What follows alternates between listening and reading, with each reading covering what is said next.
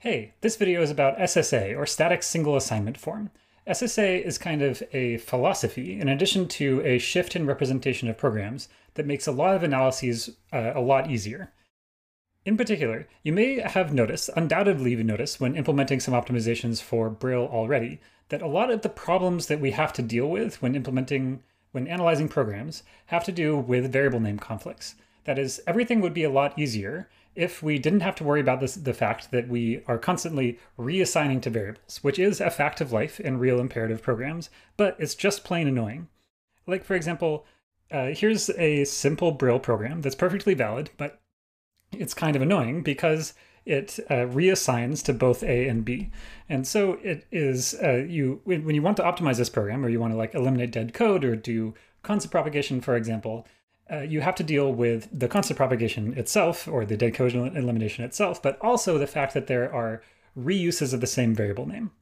It would be way more convenient if we could somehow magically only deal with programs where variable names are always unique. That is, every time you assign to a variable, that is the one and only static location in the program that the variable is ever assigned to. Like, for example, if we could just convert programs into this form, where we have an A1 and an A2, and those are totally different from each other. Finally, when we do a print, it is now not ambiguous. It's entirely obvious just by looking at the static text of the program where that assignment to B2 comes from, because there is one and only location. This would be really nice if we only ever had to deal with programs that assign to every variable exactly once. We could rule out a whole class of worries that have plagued us when doing optimizations so far. Of course, it's not quite that simple. When people write programs in imperative languages, they do reassign to variables. Mutation is sort of a fact of life. So it is not as simple as just wishing that programs didn't reassign to variables. We need to do something a little bit more complicated than that. The idea behind SSA form is to do a conversion from the ordinary variable mutating form of programs, for example in Brill where variables can be reused as many times as you like, into a form with static single assignment. That is, every variable has statically, that is in the program text, exactly one assignment into it. This is slightly trickier than it sounds, but it's not that hard. And then once we're in that form, we can do optimizations taking advantage of the nice properties that we get from being an SSA form. Then finally, at the very end of the pipeline, you'll want to translate back out of SSA so you can execute programs on a real machine, and do so efficiently by reusing storage. That is, real machines would be terribly inefficient if every single location in memory could only ever be used by one instruction, one static instruction. So we need to do something to convert back into an ordinary form in order to do this. The only tricky part about SSA form has to do with situations where control flow makes it harder than the simple straight line example we've seen so far to get rid of mutation. This program that I'm showing on the screen in the form of a CFG makes it slightly trickier to convert into SSA form than the straight line program we saw so far. In particular, we can start by doing the implicit transformation we did before by renaming all the variables. So for example, I'll cross out A here and write A.1 to indicate that's this version of A. This program essentially does an if, so we will need to relabel both blocks, both sides of the if, to use that new name. So in both cases, both of these blocks are referring to the first version of A. So I'll label them as A.1. However, it's two different static assignments to the A variable, so we're going to have to invent a new name for both of them. This left one I'll call A.2, and this right one I'll call A.3. Finally, we need to print out A. And the difficult part about this program is that we don't know which A to print. That is, the A that we want to print depends on the path we took through the control flow graph. It won't work, for example, to cross this out and say A.2 because that won't be defined along the left side of the control flow graph. Similarly, it won't work for A.3. We have to do something else, and the something else is a phi node. In SSA, there is a special kind of instruction just to deal with cases like this. That is, when the value you want to use depends on the control flow that happened. Phi nodes work like ordinary instructions, except they have this magical ability to tell something about the history of where control flow went in the past. So to make this work in an SSA form, we will insert a new instruction labeled as a phi node that selects between the versions A.2 and A.3 and stores this into a new variable name. Let's call it A.4. Somehow it selects between those two, and then finally we can change this print statement to use a.4. The phi node needs to select between these two options depending on the control flow edge that is incoming to the current block. So either it's that one or it's this one. And depending on which one, we'll choose either a.2 or a.3. A typical way to do this, there's many different ways to conceptualize how to label the different edges that you're incoming on, but a typical one is to use the labels of the incoming blocks. That is to say that if we came from left, then use a.2. And if we came from right, the basic block whose label, whose topmost label is right, then use a.3. And depending on that choice, assign to a.4. Brill does have an SSA extension that includes a phi instruction. It looks pretty much like the cartoon I just drew on the screen, except it's spelled with PHI instead of a Greek letter. Here's that instruction. You can find out more about how exactly this instruction works in the Brill documentation. There's an extension called SSA that has exactly one new instruction, and that's the phi instruction. The phi instruction needs to take n arguments, n variable arguments, and n labels for any n, from 1 off to as many as you like. And the labels are associated with the corresponding variables. And the semantics of the phi instruction is that if the most recently executed block was labeled with that label, think about it differently, the second most recent label to be passed by interpretation, if that one is the most recent, or the second most recent label, then use the corresponding variable and move it into the result. But you can think about this as just selecting between variables depending on the incoming control flow graph edge.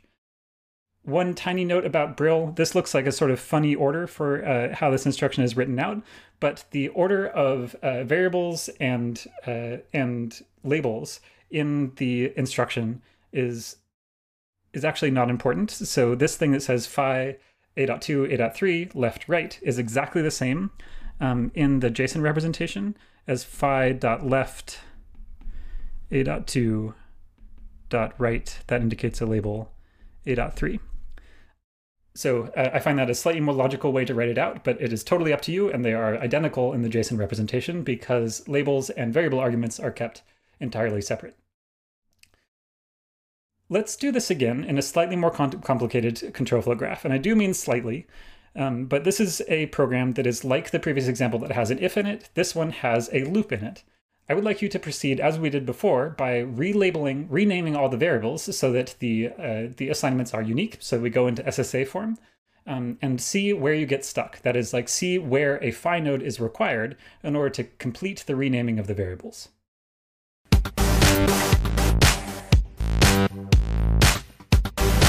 All right, now I'm going to give it a try. The variable that gets reassigned multiple times in this example is I. There's an assignment here and an assignment here. So I'm going to try disambiguating those names. I'm going to cross out I here and say, well, that's I.1 now. And all the uses of that assignment are going to have to refer to I.1. The body of the loop will refer again to I.1 twice, but this is a new assignment, so this will be I.2. Here is where we run into a problem, because this statement here that looks at I, that is the loop iteration variable in this example, it needs to get its value either from the initialization at the beginning of the loop or from the body, that is the previous execution of the loop when we incremented I. So in this case, it's actually not correct, and I was wrong to write I.1 here, because it's not necessarily every single time that we're going to get the value of this from I.1. Instead, what we need is another phi node in here that somehow creates, let's call it I.3, and somehow gets the value from I.1 and I.2. And then we can refer to I.3 here and relabel this down here to I.3. The example I have on the slide works pretty much the same way. I happen to choose different numbers for the variables, but this is equivalent. So I hope this helps you recognize where phi nodes are important. We need to insert phi instructions when converting to SSA when different control flow graphs use the same variable, that is assigned to the same variable along different paths. And it's not just that inconvenient programmers decided to reuse variable names. it is sometimes essential to the semantics of the program. Like, this is the correct way to write a for loop, is to update a value as you go around the loop. That's how you know when you finish. So it's not like we're dealing with the bad habits of programmers or something that we need to rename variables. Find nodes are actually essential to representing the semantics of imperative programs when we want to do it in SSA form. In a moment, we're going to see a more complete presentation of the algorithm for converting from unrestricted programs into SSA form. But I want to emphasize on a little detour here that SSA is not just a restriction of the form of programs. It's also kind of a shift in philosophy that can change the way you think about analyzing and optimizing programs. The thing about SSA is that once you get rid of the possibility to reassign variables, a few different concepts that felt like distinct things in the representations of programs have now suddenly collapsed and are now a single thing. And this is sort of hard to convey, but there's a few equivalences that arise from SSA. The first and most straightforward is that definitions and variables are the same thing. I think you can see this, that now if you have a variable that says like x equals add y, z, for example, we used to have to keep track of the definition, this instruction, as being separate from the variable it assigns to. But now, every variable is assigned to exactly once in the entire global domain of the function. So now we can think of these as one and the same. That is, if you're doing reaching definitions, for example, you no longer have to keep track of which variable, like which assignment to which variable is the definition. You can think of variables and assignments as just one unified entity. A consequence is that you can think of instructions as static values. So if you think back to implementing local value numbering, we used to kind of have to think of values as being abstracted away as something that instructions compute. But now values can be thought of as instructions themselves. That is, this whole thing we can think of as that's the canonical source for the idea of adding together two other values, y and z. The final and most powerful, in my opinion, identity in SSA is that you can think of arguments to instructions as being data flow graphs. In a data flow graph, you can think of the values as nodes. For example, we got like x and y, for example, and then we got a operator on those things, and the edges indicate like data from this thing flowing into this computation here, and then finally we get a result out. So this kind of data flow graph immediately tells you where the values for operations came from. And in SSA form, you can think of the edges in data flow graphs as being the arguments to instructions. So if instructions are actually values, and we have x equals add yz, and I'll do like a equals mol x y, for example, then when we represent this, we can think of this reference to the variable x as being an edge in the data flow graph that points to the value that is the instruction add yz. That is, in SSA form, variable names become irrelevant because variables are exactly the same things as instructions. So when we refer to variables as arguments, what we're actually doing is just having a pointer to the instruction where that value comes from. In fact, in LLVM, for example, instructions literally are represented in memory using pointers from instructions to other instructions. So when an LLVM program is represented in memory, not in textual form, because it's hard to write down pointers in text form, then there are sort of optional annotations for when you want to have a variable name. But in the memory form, those are just like for human readability. What's actually going on is that the instruction for this multiply contains a direct pointer to this instruction for the add. And that pointer tells you where the argument comes from and forms the data flow graph from one instruction to another.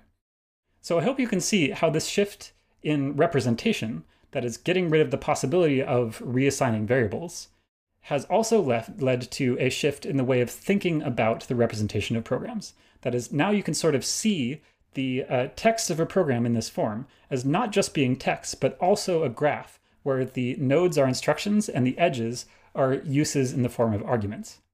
I would love for you to take a moment and just ponder this for a second and think about what it means for your life.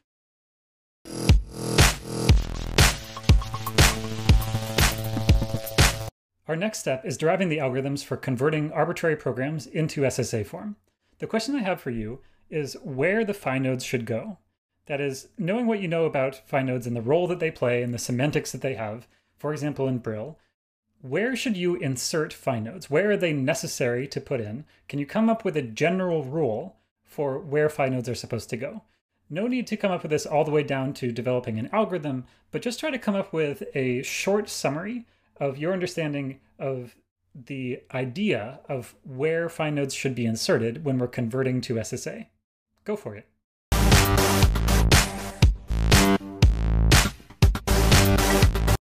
Clearly, the main thing that causes you to need to insert a find node is when you have two different assignments to the same variable, one way or the other. But the question still remains, not just do we need a find node, but where should it go? The rough idea is that the find node needs to be inserted somewhere in the control flow graph after these assignments. So I'm going to use squiggly lines to indicate not edges in the control flow graph, but like entire paths. That is, if there's some path from this assignment to X and this assignment to X, then we, at this point where the control converges, that's where we need a find node. So here, we will need to insert a find node and then rename this variable to, let's call it x1, and this variable to x2. And this find node will select between them based on the path that was taken from those two assignments. To put it differently, you don't need a find node anywhere in the control flow graph that is dominated by a particular definition. So if this is the entry block, and it has paths to both of these assignments, then in all of the places where in the control flow graph is dominated by this assignment, there's no ambiguity to which X you're referring to. And same with everything dominated by this assignment. It's only when we leave the sphere of dominance of these two assignments that we need a find node. That is when there's some ambiguity, when there is some way to go from the entry block and use X, for example, without going through that assignment. You may recall from the previous video a concept that we used that told us where was the place in the control flow graph that is just beyond the reach of dominance of a given instruction, a given basic block. And that is the dominance frontier. The key to converting to SSA is dominance frontiers. You'll want to compute the dominance frontier of a CFG, and essentially the rough idea is that we're going to need to put find nodes in the dominance frontier of definitions. Here's a cartoon to kind of remind you what a dominance frontier looks like.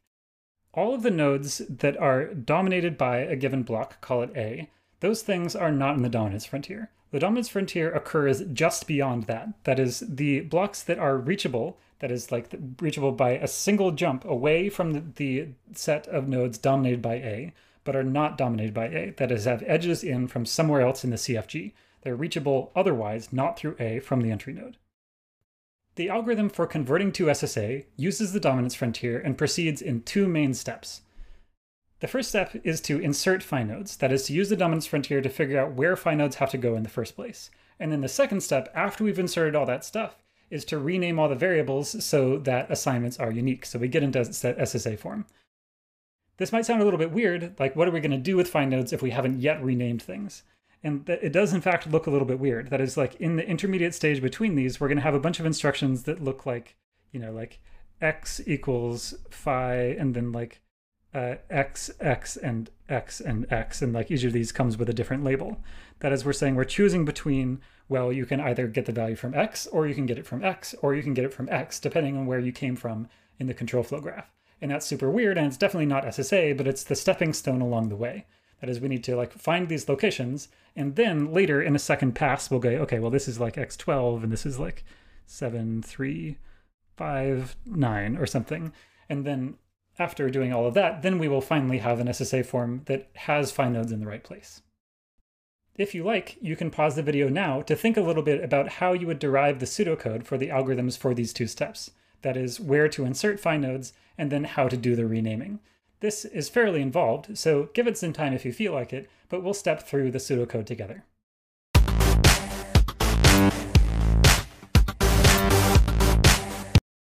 Here's the algorithm for how to go about that. We will do something for every variable. That is, we'll do find insertion for every single variable in the program independently. The idea is to loop over all the definitions. That is, we're going to insert things into the dominance frontier of the definitions. So we need to have built up a list of all the blocks that define a given variable. This is not too hard to do. It doesn't need data flow analysis. You just look at the instructions that write to a given variable name. Then we will just go through the entire dominance frontier of that block. So we have pre-computed the dominance frontier using the algorithm from the other video. Then we insert a phi node into that block, but not if we have done so already. That is, it's possible for blocks to be in different dominance frontiers for different definitions, in which case we don't need to add 2 different phi nodes for the same variable. Then we will, and this is kind of the tricky part, we need to add that block if we have modified it. That is, if we have added a phi node to it, to our list of blocks that define the variable. So we have this map called v that holds a set of all blocks that define the variable v. We need to add this new block that we just put a phi node into that list because it now defines v. That is, the instruction looks something like v equals phi of v and v, for example. And that means that it's now writing to v. And we're going to have to go back and look at its dominance frontier and possibly put in a phi node there. But once we've done that with that one little trick, all we're doing is inserting phi nodes into all the dominance frontiers of all the definitions. Next, let's rename the variables, and this one's a tiny bit more complicated. The main data structure that we'll need is a stack to keep track of all the variable names. That is, we will keep track of a stack of new names for every old variable name. So if your old variable was called x, then this will be a stack of things like x1 and x5 and x12 and such. And we'll organize this as in a stack that's pushing things onto it and popping things off for reasons you'll see in a moment. Another interesting thing about this algorithm is that unlike, I think, every other pseudocode algorithm I've shown so far, this one's recursive. That is, it really helps to be able to define a function that processes a given block, and then we will recursively call this function. There are, of course, also nice for loops, but this is a recursive function that will eventually will rename the entry block. So for the implementation of this recursive rename function, the first step is to apply current renames and generate new names. So if you think about it this way, if we have an instruction that looks like add x equals add yz, for example, then we will, this should say the top of the stack. So we will rename all the arguments to be like, well, this is y5 and this is z12, for example, using the current names of the variables that will be located at the top of the stack. Then we will generate a brand new name for the destination. So this is like x17, for example, and we'll push that onto the stack for the old name of x. So now the stack x, for example, may be very tall, but it will have x17 on top. So we are using the new names for all the arguments and generating new names for all the destinations of all the assignments in this given block. And I hope you can see how this makes sure that globally we will end up with unique names, because we're generating a new name every single time we assign to a variable, and just making sure we push onto the stack so we know what variable to use later. The next step is similar, but instead of processing instructions in the current block, this looks at all the current block successors, and instead of processing normal instructions, this one processes all the phi nodes. This ensures that all the immediate successors of this block use the same names as we just generated in our block. So we process all the successors, and for each one, we basically give it the same treatment. That is, read again from the top of the stack for those given variables. Remember, we've inserted phi nodes that say phi of v, v, v, v, v. Now we will replace those with the actual concrete new names of the renamed variables. Then the final step is to make the recursive calls. And for that, we need to use the dominance tree. You remember the dominance tree is a data structure to sort of efficiently store all the domination relationships in a control flow graph. The dominance tree, if we look at our children, that gives us the blocks that are immediately dominated by the current block. That is dominated by us, but not by a third one in between, if that makes sense. We need to recursively call the rename function for all of those things that we immediately dominate. And we will sort of recursively traverse down the dominance tree in this order, so we process and rename variables in the right way. The final step is to pop off all the variable names we just generated in the first step. That is, we created a bunch of new names and we inserted them everywhere in all of the blocks in our little subtree of the dominance tree. We need to now remove those names and return the stacks to their old way of being for the other recursive calls to the rename function. That is, when we return from this function, we should be forgetting about those names and letting other blocks have a chance. That's the entire algorithm. It's worth spending some time with to sort of convince yourself that this is at least on the right track. I don't think there's going to be a flash of light where you suddenly see, oh yes, this is how we get perfectly consistent naming for SSA, which is why part of your tasks for this week are implementing this algorithm. Once you do that, I think you'll be slightly more convinced that this is the correct thing, and it will introduce you to the mystical philosophy that is SSA. The last step that we need is a way to convert out of SSA form into an ordinary mutating form of the program, doing kind of the reverse of what we just saw. Real machines don't have a phi instruction. That's just an invention of compilers. And even if they did, the idea that every single instruction, every static assignment, would use a different location in memory or a separate register would be terribly inefficient. So eventually we need to convert back to a mutating form, bringing us back to the real world of programs that we actually want to execute. This is a little bit more simple than converting to SSA form. But let's think about where you need to do some sort of conversion. For every phi node, you need to get rid of this phi node by sort of collapsing things back to the same variable. So let's think about where phi nodes appear in programs. If we have a phi instruction like this in a Brill program, it must be the case that there is an assignment to v1 and an assignment to v2 somewhere preceding this block in the program. And by preceding, I mean that these are in basic blocks that are along paths that eventually reach this point. Remember that squiggle means not just an edge in the CFG, but an entire path. In any case, there must be a v1 assignment and a v2 assignment so that we can be reading them in this phi instruction. The rough idea behind eliminating phi nodes is to invent new blocks that go along these paths. So invent a new block here that is the immediate predecessor along this path. And here's a straight edge to say you jump directly to this block. Then all you do is you erase this phi instruction and you just say that v gets assigned to v1. I ran out of space, but you can think of this as an ID instruction in Brill. And then v gets v2 along this path. So you can see that just before we go into that block that used to have the phi node in it, that would choose from whether we came in from this path or that path, we can actually just put in a block along those paths that does the same copy. So now we're going back to a controllee representation instead of an instructioning representation of exactly the same functionality. Here's that same CFG drawn in a slightly more readable way. The point is that these ID instructions need to go in the control flow paths that the phi node used to refer to. And by doing the copies there, we get the same effect as the phi instruction. This simple algorithm for just like inserting copies works just fine. I think that's the one to implement for this week's tasks. However, I do want to point out that there are fancier algorithms out there that you can find in the compiler's literature for reducing the amount of needless copying that is done. That is, this one is perfectly sufficient for correctness, but there might be more copies than you strictly need. So if you're interested, you can read more in some of the links associated with this week's lesson to find out about fancier algorithms for converting out of SSA form. Good luck.